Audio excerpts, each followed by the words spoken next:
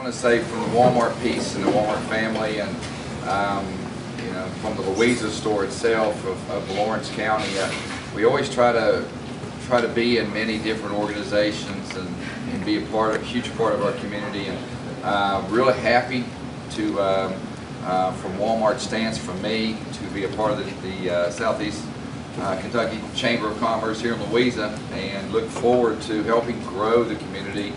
And as many of you know that know me and throughout, that I support about anything, and we support every business that wants to come in this community, and anything we can do to help make that work, we will. Again, thank you.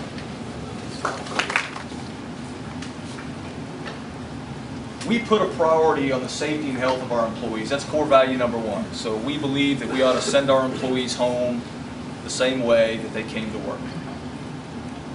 Our second core value is environmental and regulatory compliance. And what I mean by that is we comply with all environmental rules and regulations. We don't violate them. Not only do we not violate them, we believe we know what the right thing to do is as far as the environment's concerned, and therefore we consider ourselves a steward of the environment. So I say all that to tell you that we're not anti-EPA and we're not anti-environmental. Quite honestly, I'm going to show you here on the next slide where we've done everything possible over the past 20 years to reduce the amount of emissions that come out of our smokestacks. Issues at hand. I want to go into a little bit more detail at this point about the EPA regulations. This is just a simple timeline that shows the EPA, what guideline they're proposing, and on what time frame, and it gives a little bit of detail about what the regulation will accomplish. The first one is called the Clean Air Transport Rule. At the time this presentation was made, it was called that. It's since been changed. I think it's called the Cross-State Transport Rule.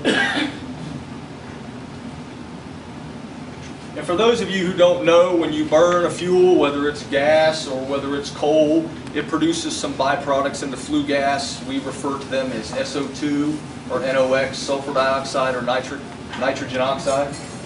So this first rule seeks to actually reduce those numbers by state, and it sets limits on them. That proposal goes into effect January of 2014. The way in which you mitigate that is you install a scrubber. A scrubber commonly referred to, or it's called an FGD, flue gas desulfurization, reduces the amount of SO2 in the flue gas as a result of burning coal or any other sort of fossil fuel. At least we make an investment in a pollution control technology or a fuel switch. The second rule, the regional haze rule, does not apply to us. The third rule, called HAPS, or hazardous air pollutants, deals with what they call acid gases. It's basically more constituents that are in our flue gas as a result of burning fossil fuel. It seeks to control hydrogen chlorides, mercury, and particulate matter. The way in which you mitigate is you install something called a baghouse, which is commonly associated with installing a scrubber. Once again, another option would be to switch the fuel to, say, natural gas. To comply with this rule and this rule, you can actually switch fuels to gas instead of making an investment in the pollution control technology. The fourth rule, called CCR, coal combustion residual, basically deals with, if any of you are aware of the incident that happened in Kingston, Tennessee, where the fly ash pond dam broke and it flooded the river. Most of you saw the pictures on the TV. This regulation seeks to remedy that. Up at the big Sandy plant and many facilities across AEP, we have these ash ponds. The way in which you mitigate that is, again, you just drain it. It's fairly simple. You drain it, you either line it, or you convert to what they call a dry fly ash system. And again, that compliance deadline is January of 2018. I'm not going to go into the water issue at this point. I'm just going to focus in on these first three, the transport rule, the HAPS rule, and the coal combustion residual. And I want to focus in on the timeline between now and January of 2018. Because in the beginning I told you guys we're not anti-EPA, we're not anti-environmental. What we're asking and what we're respectfully challenging is the EPA's timeline. We simply need more time. We're not arguing with continuing to clean up and continuing to improve the amount of emissions that are coming out of our stack. We simply want more time.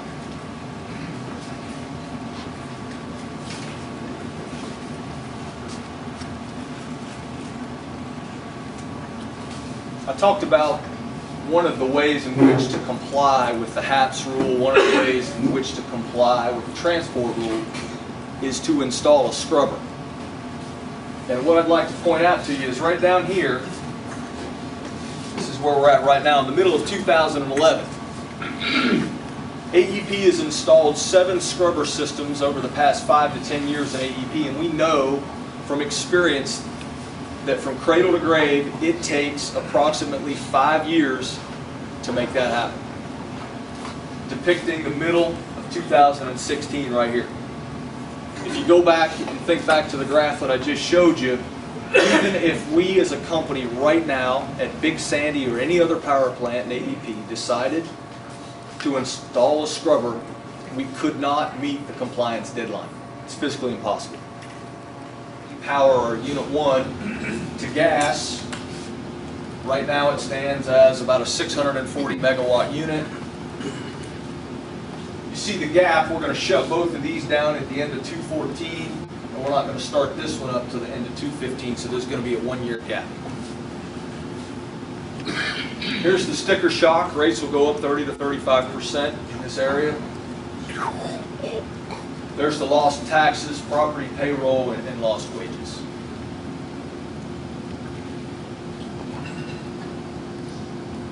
You might ask, why wouldn't, because I've talked about a couple of different strategies, why not scrub? Why are you converting to natural gas? And the answer is very simple.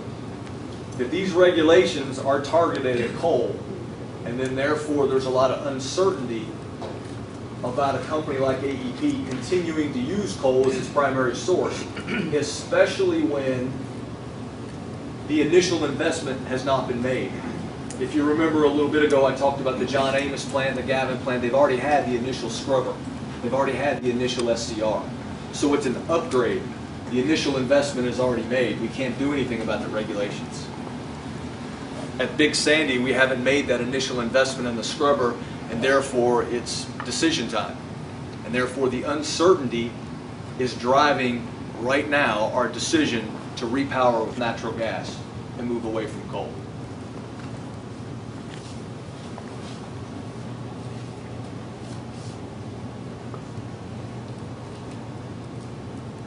Some of you may know that you're reasonable time. One of the things that I haven't touched on that is the amount of construction that is being proposed, if we were to go through with all this, is so enormous that we don't believe that we can physically get it done. It isn't just about repowering Big Sandy 1 with a combined cycle gas plant. It is about a regional construction pool that we don't believe they can handle the workload. That will then in turn translate into inefficiencies. It will translate into longer construction time frames, which end up costing the ratepayer more. The point here is, we're going to get to the same goal. How fast you do it is the issue. Purposes, the coal burning at AEP will most likely end. Not end, but we will significantly diversify. Significantly diversify in the form of natural gas. With pressure that's being placed on coal by the regulations. Absolutely.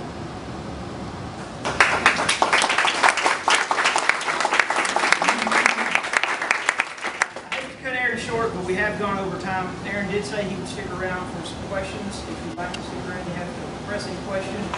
Aaron, we do appreciate you coming by and sharing some of this information with me. Get through this very important to all of us. So we appreciate you. Thank you all for listening. Again, round of applause for Aaron.